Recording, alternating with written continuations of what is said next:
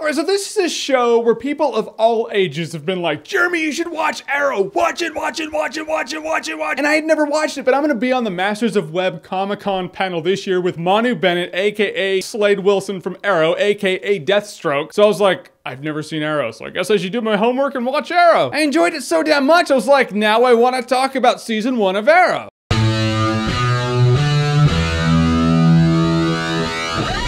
Arrow Season 1. Yeah, I haven't watched Season 2 yet because it's not on Netflix, it's not out on Blu-ray, so all I have is Season 1. So Arrow is a show on the CW that is about the comic book character Green Arrow. Immediately I was like, you mean that dude who was a side character in Smallville? No thank you. I enjoyed Smallville when I was younger, but now I'm older and I spend 10 weeks out of the year in a row in Westeros. I survived the Red Wedding. Pitch me on how a show on the CW about superheroes is gonna be good. But I guess I don't know everything, and that's me jumping to conclusions because I actually had a good time with it. Because people never properly pitched to me how Arrow would be interesting, and I will pitch it to you because I know you people. You're my people. This is how people should have described it to me. So the show starts out, you see Oliver Queen on this island. He's been shipwrecked on an island for a few years. He has the long hair, the beard. He looks like Green Arrow as you would know Green Arrow. And he gets off the island and then back into civilization, and he has a list of names, and he's going to right the wrongs that his really corrupt ass family did. Yeah, he comes from a rich family. So imagine Bruce Wayne gets back and he's like, oh, Thomas Wayne was a dick. I have to right the wrongs and take out the people who, you know, screwed the city with him. And now he's on a total vigilante hunt for these people who have screwed his city. Seriously, in an awesome way. He will have them dead to rights with his bow and arrow, and he'll be like, you, whatever your name is, you have failed this city, and he'll kill them. Right there, I was like, you are not Bruce Wayne. Yeah, you may have gone away for a few years and came back completely efficient at killing things like Bruce Wayne, who never actually kills things. But the most intriguing part of Arrow is the revelation of the plot. It's like Reverse Lost. Yeah, you know how Flash has Reverse Flash? This is Reverse Lost. On Lost, they're trapped on an island, but every episode it shows flashbacks of them on the mainland and it expands their character and makes them interesting. In Arrow, he's on the mainland, but in every episode it shows flashbacks of him on the island and it expands his character and makes him interesting. It shows how he became so, I don't even know how he became so efficient at everything. The dude comes back speaking Russian. I was like, where are the Russians? Don't know, but somehow I'll find out one day. Maybe, if they haven't forgotten. Yeah, the first half of season 1 of Arrow, it's pretty episodic. I had heard that was the boring half of the season, but I had a lot of fun with it. It was just him going vigilante, taking out people who have screwed the city. That's fun to me. I like vigilanteism. But in the next few episodes after the first half, that's actually when I started backing up and going, whoa. People start finding out who Oliver Queen is and that he's the Green Arrow, and I was like, I don't want to, or the Hood as they call him in this show, but I didn't want to see that. Keep the mystery. I don't want the mystery to be lost. However, in that mid-season mark, that's when his adventure on the island gets a lot cooler, and that's when I'm like, actually, I prefer, let's see a lot more island shit. No smoke monster yet, but I'm banking on it. But then in the last few episodes of the first season, you're like, all right, there's the whole overarching story that's going to carry into season 2, and it was actually pretty intense, and it left off on, yep, that's a cliffhanger. There's some of that love, back and forth romance, love triangle nonsense in the show, but everything has a romance. Batman Begins had a romance. That's another thing. Maybe they borrowed a bit from Batman Begins for sure. From the tone, first of all, I like the tone. Oliver Queen, as I know him in the comic books, is this really sarcastic ass, and I like that. In this show, he's not like that, but I get it. You want to make him darker and brooding because people are into that shit now. You would have to get a really good actor to pull off that kind of comedy who's also pretty enough to get the chicks coming back. That's really hard to do. I get it. It's just easier to make him dark and brooding, and it's also interesting, so why not? And the whole him being gone for a few years and then coming back. And then in the end, there's this plot element in season 1 where I'm like, that's like something that happened in Batman Begins, and